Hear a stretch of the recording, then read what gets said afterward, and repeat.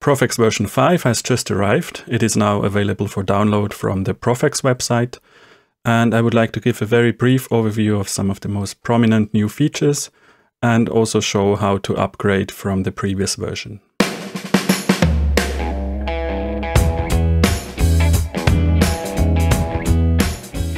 For Windows, I recommend to use the 64-bit installer version.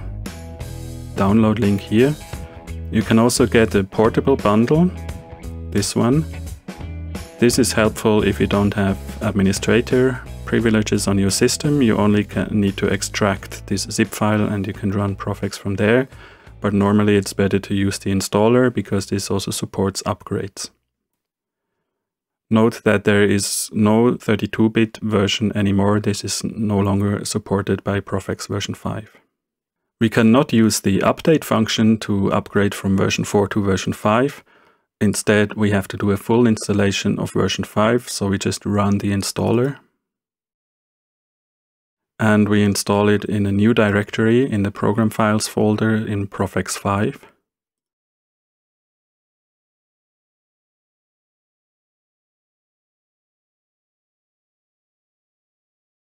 And now we have both versions, version 4 and version 5, installed. And we can actually run them side by side. This is the version 4 that was already installed.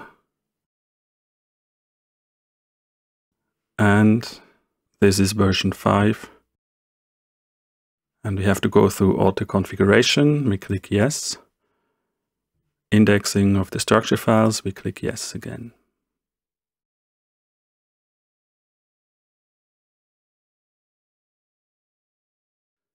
This is the new version. It looks more or less the same as the previous version, and we can run them side by side. So if you want to keep version 4 for a while, there's no need to uninstall it. But if you don't need it anymore, you can uninstall it from the Windows settings. Go to apps, search for Profex. Now we have both versions. This is version 4. And this is version 5. And to uninstall, just click here. Remove all components. To install the new version on a Mac, we go to the Mac OS X download page. And now we can see the first new feature. This new version is actually now available on Apple Silicon platform. It does no longer use the Rosetta 2 emulation. So if you are using a new M1 processor, get this version here. If you are using an Intel processor, get this version here.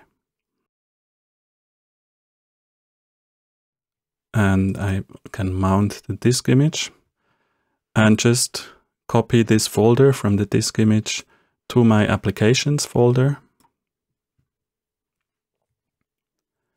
And in there, I will find Profex.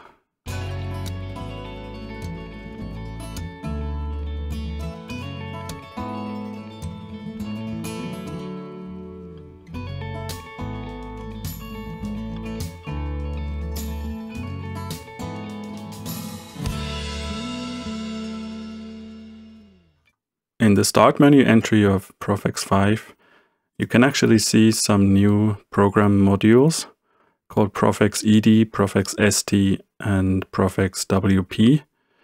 And these are modules that are also found in the Tools menu. It's the Electron Density Map module, the Trace Scan Figures module, and the waterfall plot module. These are now actually standalone applications. So we can still launch them from the Tools menu of the Profex main window, but we can close Profex. And these standalone programs can run independently of the Profex main window. We can also launch them from the menu here. So we don't need to keep the Profex main window open if we want to use this module.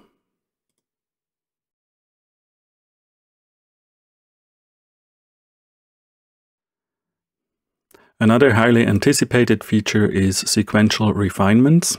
Here I have a series of similar datasets, and I can create a refinement sequence, edit create refinement sequence with all projects. And now it configures the project in a way that every project uses the output files of the previous project as input files. So the results of this project are used as input files for this project, the results of this one as input files for this one. And now we can run a batch refinement.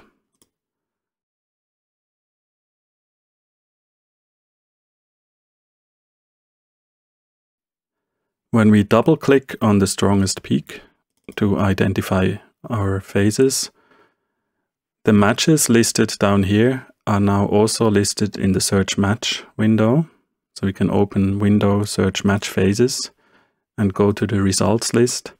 Now we have the same matches listed here, also listed in this window.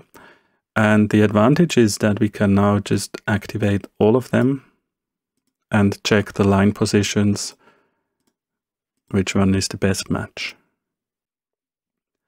In the preferences, we can also configure the number of matches listed after double clicking. In the section reference structures, the page double click phase matching. The default is 5 matches. We can go up to 10, for example. And we can also use not only the strongest peak to identify phases, but up to the 3 strongest peaks. So if we increase this to 3, now it will list phases, not only the one with the strongest peak nearest to the double-clicked position, but also the second strongest and the third strongest. Sometimes this can improve the match list quite a bit. Then the behavior of the context help was changed a little bit. If we open the context help window over here, we can now click somewhere and show the context help of this keyword. The context help now also shows help for interpreter commands like the if then else command or the if def command, which wasn't shown before. In the instrument dialog, if we decide to use the text editor instead of the graphical editor, we also have a context help here.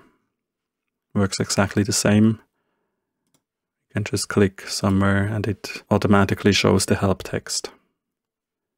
If we don't need it, we can move it to the right and snap it to the right side of the window, or drag it back into the window.